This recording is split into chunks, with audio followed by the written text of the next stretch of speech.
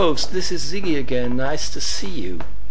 Today I would like to talk a little bit about rock and roll guitar, a standard song by Chuck Berry, Johnny Be Good. And well, this is really old school, but yesterday I listened to a song by a lady called Duffy, and her song is called Mercy, a big hit all over Europe, I think, and 9 million people clicked on it on YouTube, so it must be a smash hit. But well, that song too is old school. Now we go into details here. The song Johnny Be Good is based on 3 chords. For the beginners we have A. I hope you know how to play A major, but remember forefinger, middle finger and ring finger in the second fret. Sorry. And we start with deep down in Louisiana, close to New Orleans, way back up in the woods among the evergreen. There stood a log cabin made of earth and wood. Here we are on the D. In the second fret on the G, and on the E string we have the forefinger in the middle, and the third is on the B string here in the 3rd fret. And then the 3rd chord that we need is the E major chord, middle finger on the 2nd fret, ring finger on the 2nd fret. Well, middle on the A, ring finger on the D, and 1st finger in the 1st fret on the G string. Listen to my playback. I play along, you can play along. Here we go.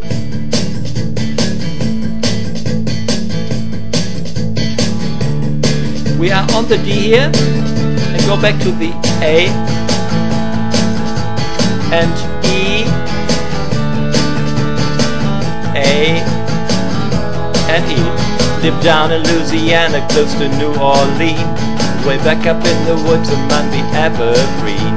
There stood a log cabin made of earth and wood, where there lived a country boy named Johnny Be Good, who never ever learned to read and write so well, but he could play the guitar just like ringing a bell. I say go, and so on. So the last chord can be an E, or you stay on the A. The normal rock and roll scheme goes like this. We have the A chord, 4 bars, deep down in Louisiana, 4 bars, and then we have 2 bars on the D, 2 bars on the A, and 1 bar on the E, 1 bar on the D, 1 on the A, 1 on the E, or as I did, you stay on the A. So we have 12 bars. This is the most famous scheme in pop music, the 12-bar blues scheme, which fits into rock and roll too. Well, the next thing I can show you is, if you are not the beginner but advanced, then you play like this. Listen to it.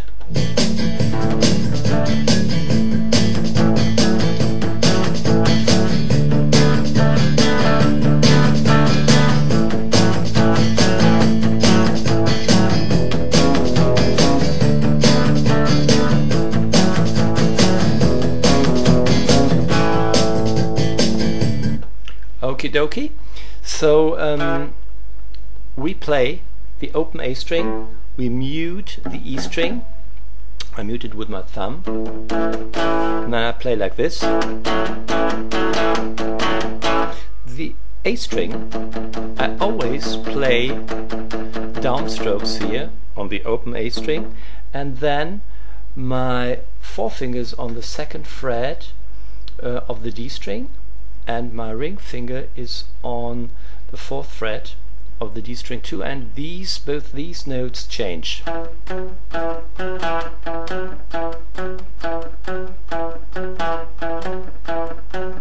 My right hand goes through all the time,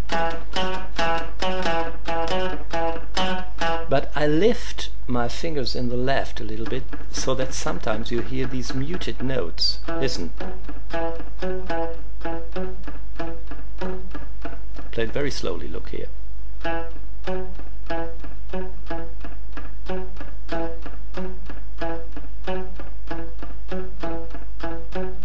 try to play this on the D string.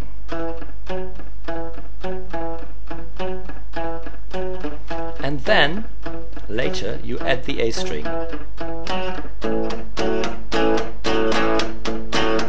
And this is what rock and roll is all about, or rock music. Start to rock. It took me some years to learn this, really, so to get the beat going.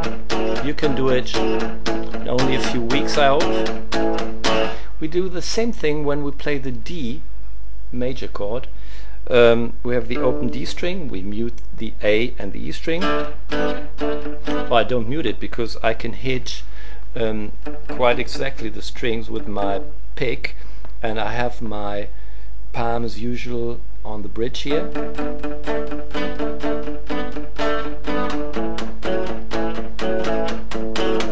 And with the E we do the same thing. We play the open E and have our first finger on the second fret of the A string and the ring on the fourth. Okay, listen to it again.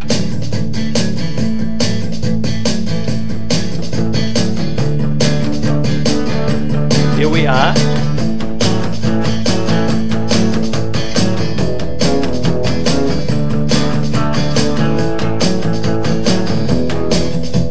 Okay, when it comes to the lead guitar, the intro is a standard lick that I played. I start with my forefinger on the 5th fret on the G string, take the 6th fret on the G string too, and then I bar the B and the E string in the 5th fret and play it like this. 1, 2, 3, 4, 5, 6, and then I put my pinky on the 8th fret and the 8th fret of the E string, and my ring finger on the 7th fret of the B string, which sounds like this. 2 times, and then I go back to the 5th fret. Then my ring finger is in the 7th fret and my forefinger in the 5th, and then middle in the 6th.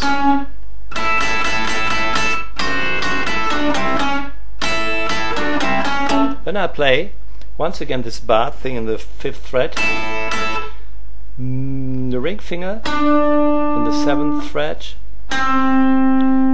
forefinger in the 5th, and the middle in the 6th, and then I go with my ring finger into the 7th fret on the D string. And this little lick you can play. Practice this a little bit and look here.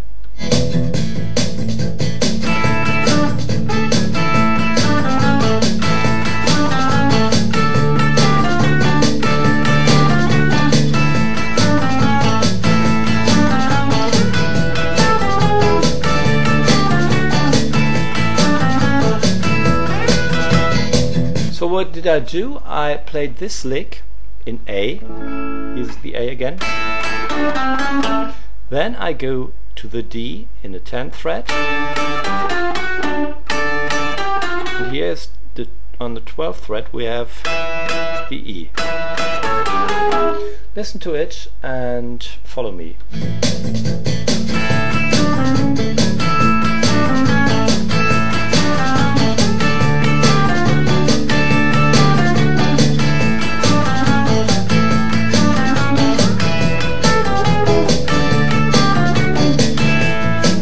Okay, time's up. See you next time. Bye bye.